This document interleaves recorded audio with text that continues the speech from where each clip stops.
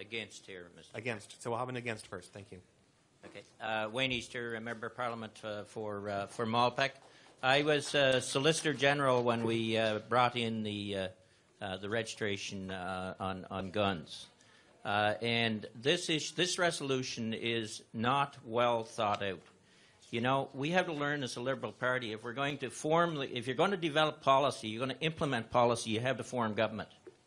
And we need rural Canada in our camp. And I can tell you, gun control cost us in rural Canada at least 60 seats. This resolution already has been brought up by the Conservative Party in the Parliament of Canada as a vehicle to attack us in terms of how we represent so-called lawful gun owners and hunters.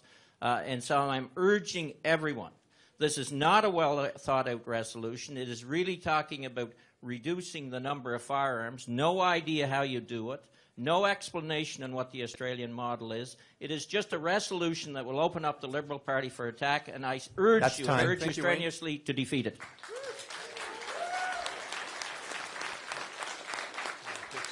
Do we have anyone who wishes to speak for this resolution?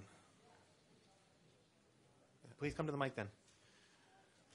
The Member of Parliament that spoke against this resolution, or against the Liberals bringing in another gun law, was my Member of Parliament. I have to campaign in that riding.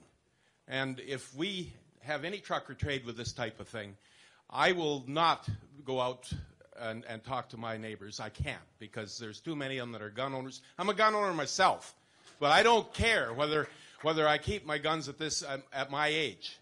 But I did need them at one time. I know that the Liberals don't talk about taking the guns away, but that has happened in some countries in the past, and that fear out there you can't talk people out of. Thank you.